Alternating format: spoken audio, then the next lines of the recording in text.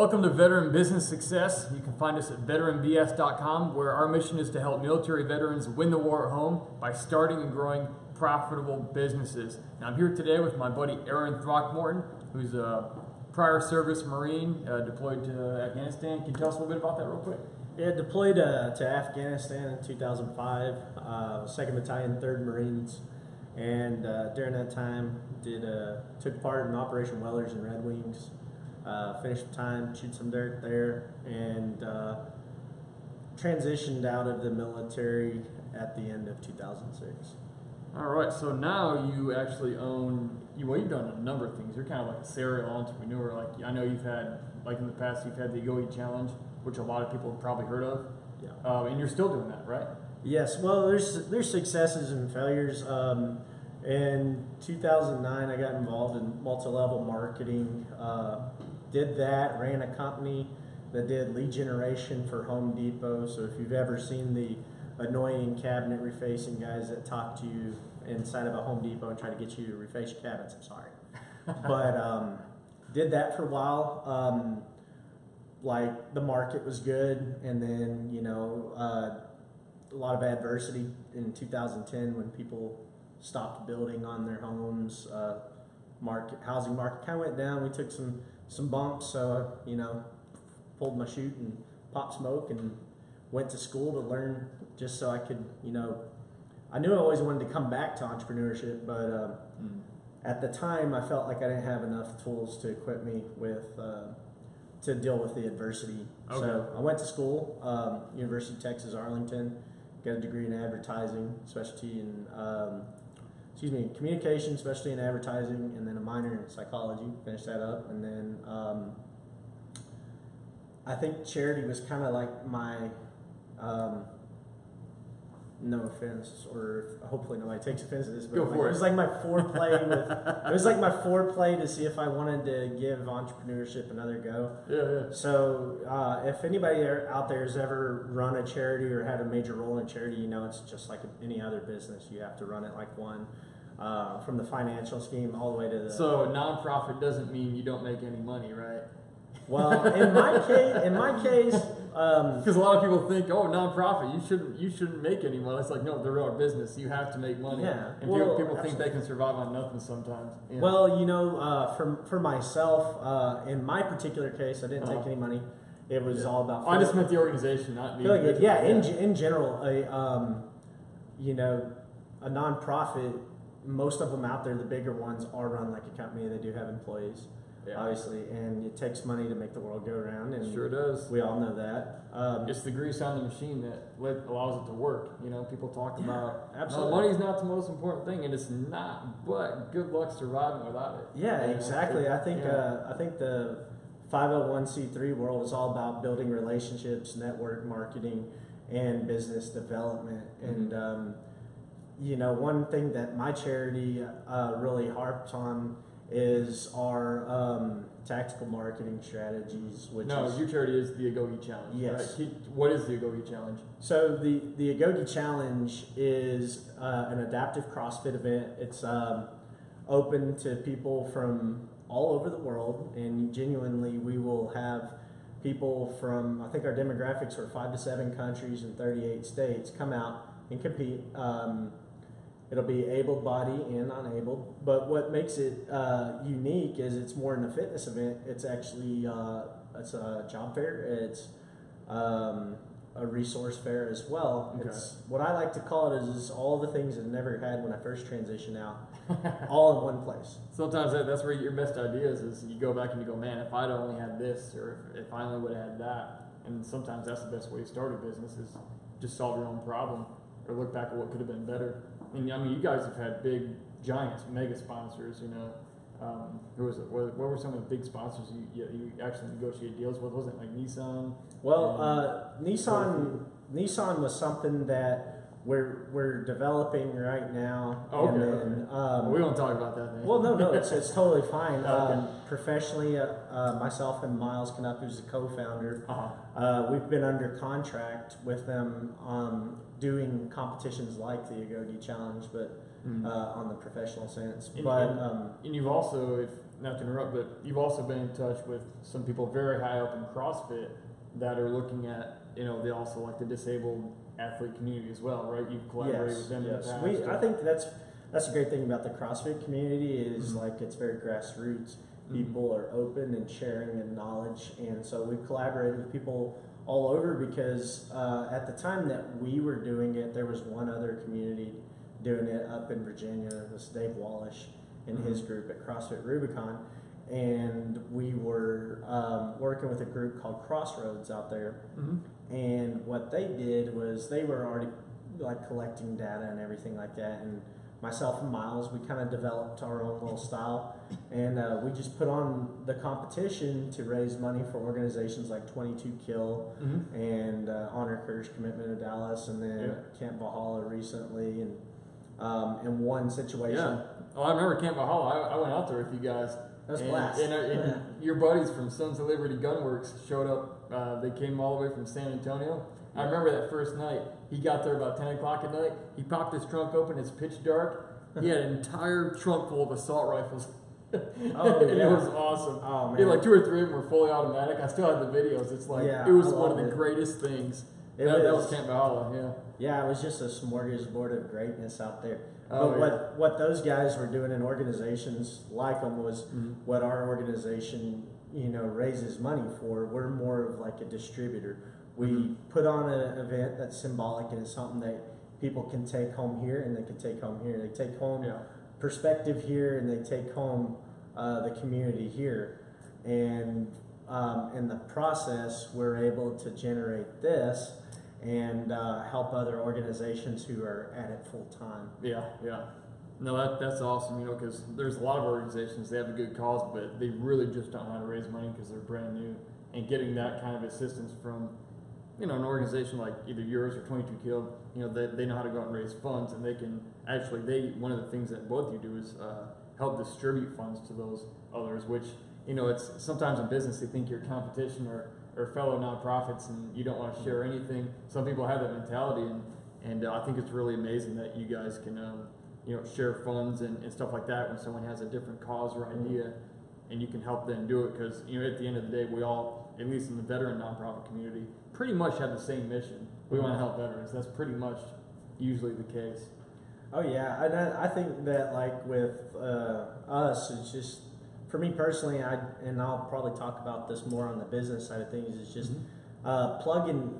The great thing that I got, the payment that I received from the nonprofit world was the experience of other people who had their own charities that I collaborated with. I got to learn from guys who were CEOs of their own businesses, and we're not talking small businesses. We're talking about like guys like Michael Brower, who owned Tribal Solutions and then works for Perimeter Global Logistics. These are guys that have real players in their community and professionals in what they do. And then, of course.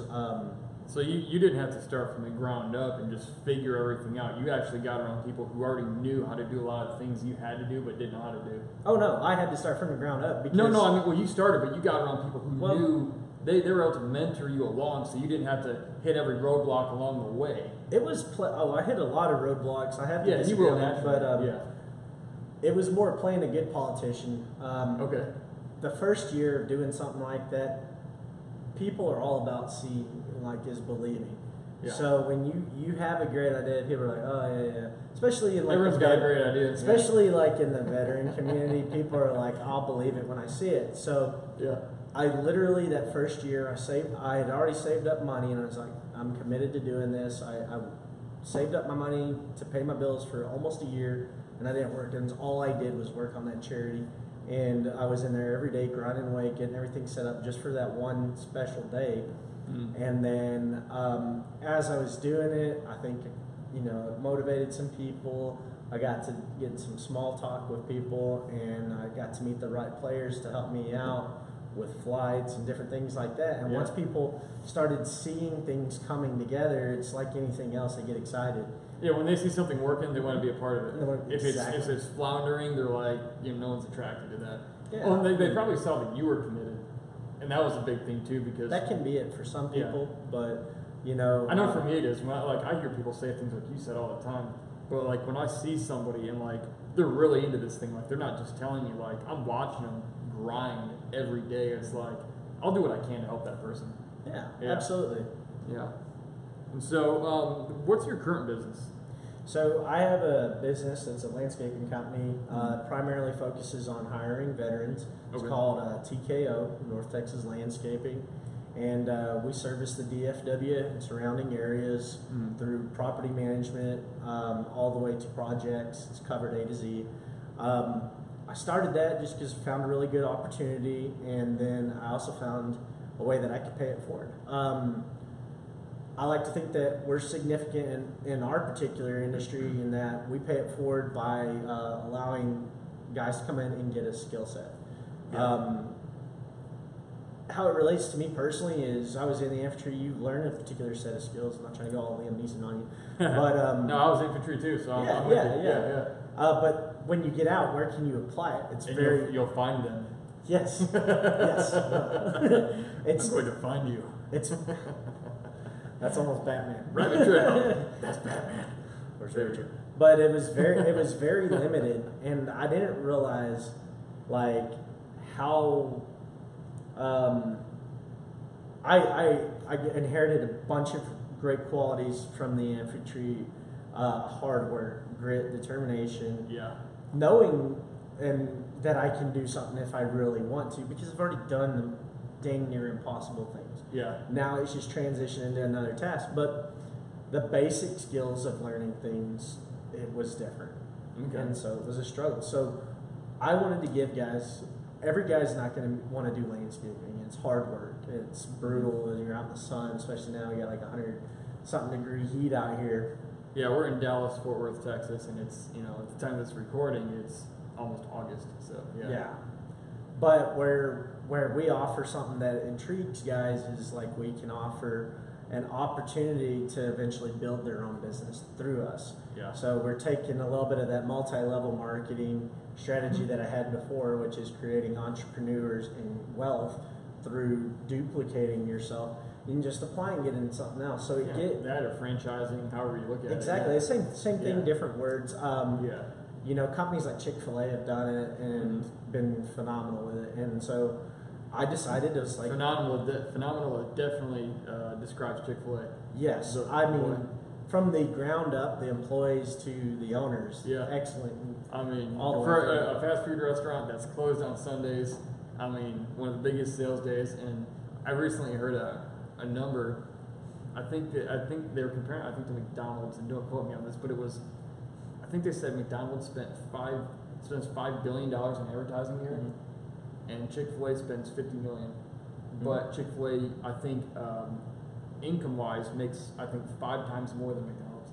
Probably so. And this is all like culture stuff and how they like a lot of it and how your experience there. And that's kind of what you were touching on. I mean, I heard one of the guys who used to run stuff high up for Chick-fil-A, and he said one of the major ways they determined if their experience with a customer was successful is what the customer feels or experiences after the sale.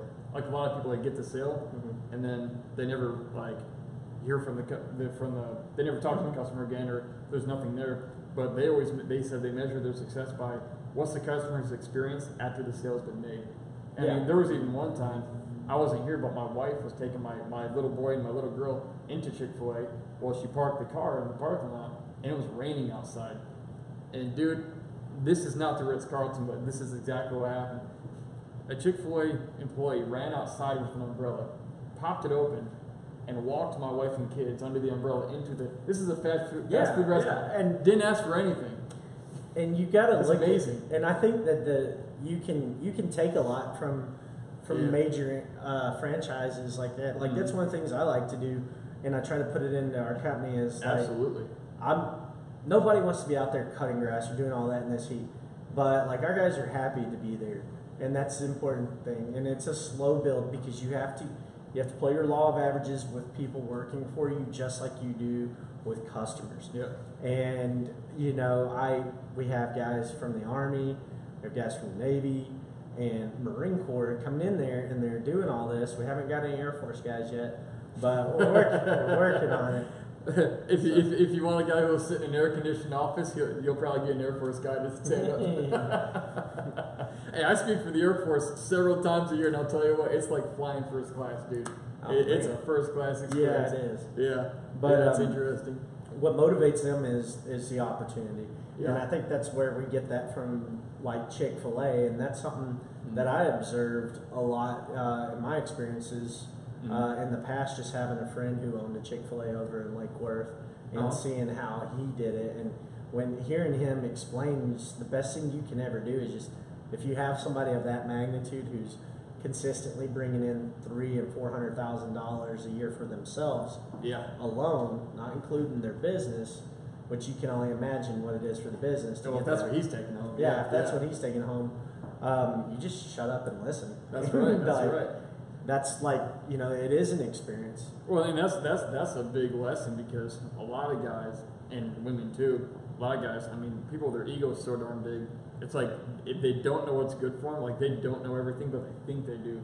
And you've met these kinds of people where, like, the best thing they can do is shut up and listen. I've been these kind of people. And and I've been them too. Yeah. When I was younger. Yeah, man. I mean, nobody's perfect. Yeah, but when you get out of the military, the interesting thing, one of the things I find is that when you get out of the military, you get out of a community, you exit a community that has structure, and you know your role and you know your place, and it's interesting. And I said this in another interview. I think one of the reasons a lot of men and women struggle when they get out with the transition is not just the fact that it's a war getting out. The whole transition's a process. But by default, when we get out of the military, we actually, by default, do the one thing we're always taught never to do, and that's to go somewhere by ourselves. You're always taught to go with your battle buddy, take a guy with you. You never go anywhere alone. It's like in a war zone, you never go anywhere alone. And when we get out by ourselves, and now all of a sudden we're in this different foreign land called the civilian world, where we don't have our band of brothers anymore. The structure that was there is not there, and so many things change. And so it's one of the things I've realized is just it's just by default it goes against what we do, and it sometimes causes guys to struggle. In fact, I mean, unfortunately, I lost a friend 2 days ago to suicide. Yeah. He was a veteran, and he had some other issues, but it's like, how much did something like that contribute? And one of the things I talk about when I talk about resilience, because that's what I speak and write books on, is that having a mission to live for, and that's like people with a mission to live for. They don't kill themselves. They don't give up. And when you give somebody, like with your company, you give somebody an opportunity to work and make progress towards something, that helps feed that sense of mission. Because if you go too long in life, like people think that meaningless. Their life is meaningless because they've endured too much pain. A lot of people think that's the only reason people give up, but a lot of people give up because they get a sense of meaninglessness from actually having it too good, or a lot of guys get out and they're on disability because of what happened to them, and then they don't have to work. Well, you kind of reach this mountaintop syndrome where you're like, what do I do now? And there's nothing to work towards anymore, and that can actually lead people downward. I like to credit the military for a lot of things, but I also like to give credit to the individuals that join the military for the things that they bring to the table. Yeah. Most notably, one thing, and I think everybody forgets it, and I've been guilty of forgetting it. When you join the military, you have one important thing that you need to remember now presently as a business owner, or any time that you just are trying to achieve a goal, and that is drive. Yeah. The ability to stand alone and make a decision and have drive is what pushed you to take the plunge and join the military. Nobody else did, just you. And it's the same thing that pushes you into entrepreneurship. Yeah. You have to self-motivated. You have to make a personal commitment that no matter how crappy it gets or how good it gets, you're gonna stick through it. And if I can give anybody advice about anything, it's like mental preparation is the most important thing you can ever do before you write your executive summary, before you write your business plan. You need to write a mental plan for yourself, and you need to stick to it. and you need to like find ways to cope with your stress and deal with it, and then move forward. And I say that especially to veterans because you have different factors that have affected your life that will come up when you're stressed. Yeah. But if you're, and I deal with that even as an entrepreneur. Oh yeah. I'm with you. But I have a plan Mm-hmm. for dealing with that and how I deal with that. Yeah, and so you foresee the ambush, and so you plan in case it happens. Yeah. So you don't just stand there and go, "What do I do?" And you're getting ambushed. Yeah, it's you've trained, and so you react accordingly. Yeah. Your business is just the same as you. It reflects you. You reflect your business, vice versa. If you're That's doing good, your business is going to do good. And if you're doing crappy, your business is going to do crappy. It never goes any other way than that. Yeah. But just like how your business is organized, you need to have self-organization. You need to have a 5-paragraph order for yourself, just like you do for your business. Yep. And like, it's never gonna like be anything else. You're joined. You're one. Yeah. And so the only way to get through it in the starting phases is it's planning. It's all about mental preparation for yourself, and then you can find solutions for everything else. You can learn how to create a company with enough time and reading and everything. Mm-hmm. You can't learn how to create a positive you that's got drive and that's willing to go as far as you will to like get to where you want to get. Yeah. I'll tell you right now, I didn't have any landscaping experience, but I knew people who did, and I knew that I foresaw the opportunity.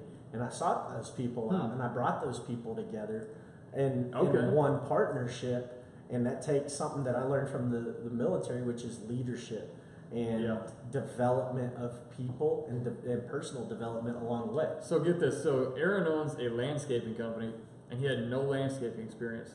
But don't miss this. He knew people who did, so he simply led them by assembling them together and creating it. So a lot of people go, well, I don't have experience in this or that to have a company. Sometimes you need some experience depending on what it is. But that's awesome. Like you literally took an industry like that you weren't even a part of, you didn't know anything about it, and you created a profitable company around it that's growing. I mean, that's cool. Oh yeah, and don't get me wrong, it's a scary process. Yeah. But if you same thing when you were in the military.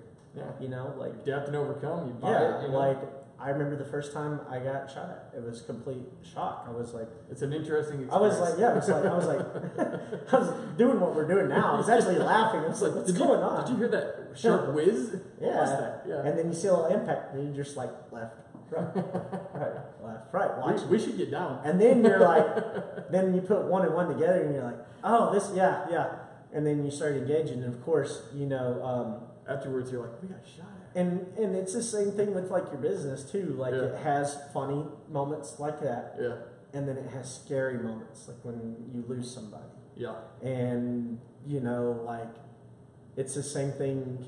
If I would sit here and to tell anybody that we haven't had like a roller coaster, that's BS, man. That's BS because you can't have a business that works without it. Like you have humans involved, and you have a turbulent economy, a world turbulent economy that's always involved. Yeah. But it's just the game. Yeah, it's a war. It's like a war. It's the game. It's the battle. That's where I like to feel that those things that I did learn in the infantry came in good, because I'll handle that stress a lot better than other people, and I'll deal with it. And because you and I both have had to deal with it in the most extreme of life and death situations in foreign places, uncomfortable, hotter than hell places. Yeah. And I think like the organization skills come into place, and like foreseeing all worst case scenarios is natural. Like I do that when I go into any restaurant, but I also do it when I am looking at the business, and like I have civilian counterparts and stuff that are like, what the hell do you do that? And I'm like, I better to know and grow than to not have anything. Well, in building your business and getting people on your team, it's in a lot of ways it's like having your platoon or your squad. Mm-hmm. It's like finding people, putting them in places. You're not meant to do everything forever, and that's a hard thing sometimes to let go of the reins and let someone else do it. Yeah, it is. Realizing that they might not do it the way I do, but it'll be good enough. And it's hard to let go of, but whenever you do, you're usually just so ecstatic and just, I mean, relieved that you finally let go of that thing. I know that's a battle I've had to fight, is letting go of certain things that, like, I know what I'm good at. I need to just do those and keep people in position doing these other things that makes what I do possible. Yeah, and it's like anything else. You have to take the time and invest in that particular person before you can actually feel good with, like, doing the hard part of letting go. You know, you have to. Well, it's easier if you know they're competent and they're reliable. Yeah. And sometimes you do, and sometimes you don't. You know what I mean? It's just a gamble, because the person that could be the best friend in the world might not be the best work environment person. Hey, give the kid a sniper rifle and he can hit a target a mile away. But if you're stealing ammo and food out of your rucksack, you know, it's like, hey, we got a problem. You know, and so it's you run into those sometimes. Yeah. But if I could give anybody any advice on this, it would, I would say, just summarizing kind of what we've talked about. It's if you have somebody that you're working in an immediate environment with at work, and you're looking to own a company, ask to, like, shadow them. Yeah. I did that a lot, and I didn't say anything, and I just watched as closely as I could, and it wasn't just anybody. This was, like, good people, like people who knew how to do it, people that were just doing it, like, every day, and you just watch them and you just see. And it sounds kind of like, you know, redundant, but, like, if you look at them, you'll start putting pieces together that aren't like your average person. Their drive, their move, their intensity, their sense of urgency. Well, that was my experience too, because when I got out, I met my first mentor who had been an authoring speaker. He's a Vietnam vet who got injured in Vietnam, and he had been speaking for about 40 years. And he started putting me up on stage, and most of what I learned from him about speaking, he didn't like sit down and talk to me. Like, we did talk. I mean, I traveled for an entire year with him before I started getting out on my own. About 9 months in, I started booking my own events on a scale that I was having to deviate from being with him, which is the goal, you know, flying out of the nest, you know. But most of what I learned, I'd be at all of his events, and I would hear him tell a story, and I know exactly where he's going. Like, I could tell you his talk, like, verbatim, but I was picking up just mentally on what he was doing. I would see little things, how he would have, like, a really serious point, and it's something that really wrenches your heart, and it's like, it's all true, obviously. And it's like, if it was about him, he would take you down in this story, and you're like, oh my gosh. And then he would throw in a self-deprecating joke, and the whole crowd just erupts in laughter and comes right back up to the top. Yeah. You know, and I would just watch him do that, and I learned it just by being around him. Like, it rubbed off on me. And it sounds like that's exactly what you're saying. You're selling yourself in public speaking, and you're selling the story, because I'm the product. Yeah, you're the product, and people are there because you have something they want. And sometimes, you know, not everybody's vibrant and confident. There's a lot of people out there that struggle with that issue, and sometimes they need that affirmation. That's the best word. They need that affirmation, and they need you to inspire them to let them know that it's going to be okay.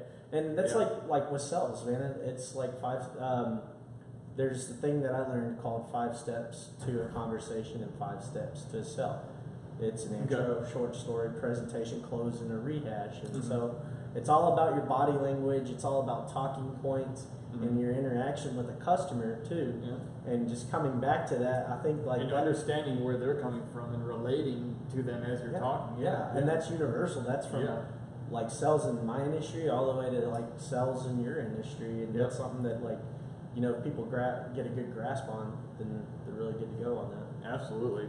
No. Well, this has been great. Do you have any last? I know we've gone over a lot. Any last piece of advice that, let's say we literally have a veteran, if you walked in here right now and said, Aaron, I want to start a business. I want to work for myself. I want to work for some 23-year-old millennial with a degree who thinks he knows it all. You know, I've done 3 combat tours. I want to work for myself. What's like the one thing you would tell him, just off the cuff, no wrong answer? I would tell. I think the best thing I could tell them is, like, you need to create a plan of action. Like I was telling you before, you need to create a plan of action for your business, and you need to take the plunge and follow through. Okay. Following through is everything. Yeah, and what you said earlier actually picks up on that. Really is make the decision that you're going to succeed and you're not going to quit before you start. Well, I mean, because most things in life that I've ever accomplished and people I know, it's like when they got into something, like my co-author Chad Robichaud, he was a Force Recon Marine for years, and one thing he said, and my buddy Jay Redmond has said it too, he was a Navy SEAL for 21 years, and he said the biggest thing is when you get there, like with going to Buds, he said when you get there, you decide ahead of time the only way you're leaving is graduation. And it does, like, you'll die before you won't get there. Like, you'd rather die first. Like, that kind of commitment to yourself. And when a person has that about something, whether it's the military or a business, it's very difficult to stop that person because they'll find a way under it, over it, around it, through it. Yeah. Square peg, round hole, sledgehammer. You know, like, one way or another, this is happening.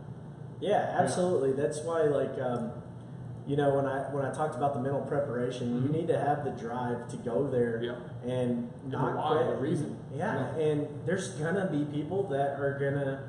You have to prepare and accept that people are gonna doubt you, and you have to. I don't want to say the word I'd normally say for it about what you give on it, but you can't care. I'll just put that politely. You be a honey badger. There you go. You cannot let doubt creep in your head. You just need to plunge and go full force at it and look at it the same mentality you would when you get on the battlefield and say, like, I will die before you stop me. Yeah. And every challenge, just adapt to it, overcome it, get around it. I mean, you can adapt to pretty much anything if you want to. Yeah. It's a no excuses mentality. Yeah. Well, Aaron, this has been great. Where can people find you or connect with you? What's the best way to do that? Learn about your business. Okay. Well, if you want to learn about our business, you can reach us on Facebook. What's the page called? It's TKO North Texas Landscaping. TKO North Texas Landscaping. So if you type that in on Facebook, you can connect with Aaron there, and you do mainly residential.